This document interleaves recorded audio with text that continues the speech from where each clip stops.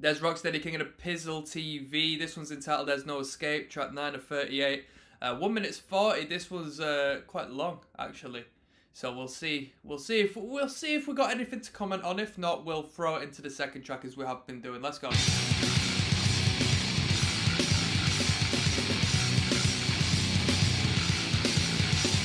Sounds like a Madball riff.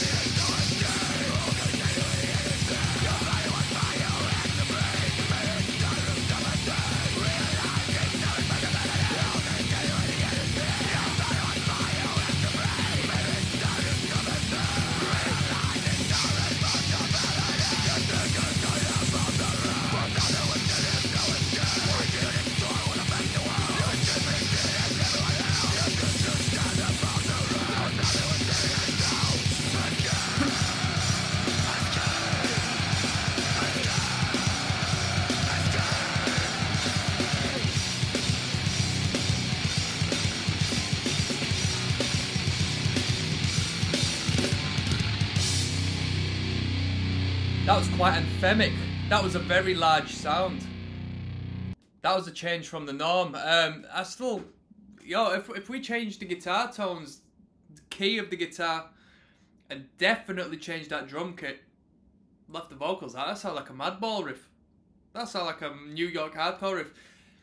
I think the drum kit is a real big separation between the punk and the metal. The cymbals we got going on that kit and the production is just creating this glass shattering destruction up there on the cymbals, the crash cymbal in particular.